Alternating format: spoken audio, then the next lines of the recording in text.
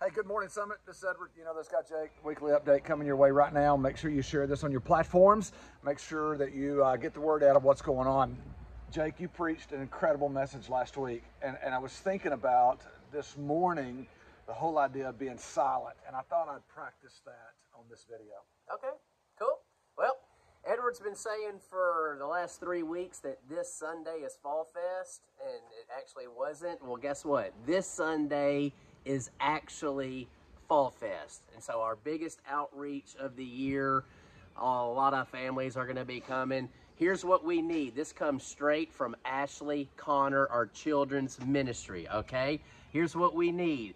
Fall Fest. She says we are good on all the volunteers except we need people for set up and tear down, okay?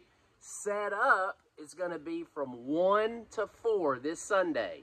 So we get out of church, go grab you something to eat, come back at 1 o'clock and help us set up. 1 to 4. 1 to 4 on Sunday. And then tear down is going to be at 7 o'clock, all right?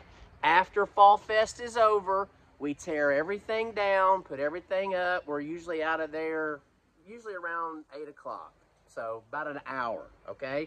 We desperately need that help, okay? Set up, tear down, all right? Also, this Sunday after the service, membership, if you want to know what we're about, who we are, what we do, come to membership, room A101, immediately after the service. There won't be any food. Nope, we'll get you in and out of there in an hour. All right, so you'll be home about 12:15, 12:30, and you can eat then. So eat you a breakfast, eat you a good breakfast, okay? One more announcement? What? Edward, this is dumb. You're the one that preached it. Yeah, I did, actually. Yeah, so what do you don't have anything for him on the video? No, you did a great job, dude. Yeah. I just practiced silence. Fall just did Fest, what you it's all taught about the Fall last week. Fest this Sunday. Man, we desperately need you. Help us get everything set up from 1 to 4. Help us get everything torn down so we can get home. It is one of our biggest outreaches, guys. I'm telling you. So don't underestimate this thing of what goes on every year and what we do. So make sure you're there at 1 o'clock. Help us set up. Hang out afterwards. Help us tear down. It doesn't take long. No, and here's the cool thing: Cowboys have a bye week Sunday. That's true. So don't be telling me about, well, I gotta watch the Cowboys. They ain't playing. They're not playing. Longhorns got a bye week come too. On.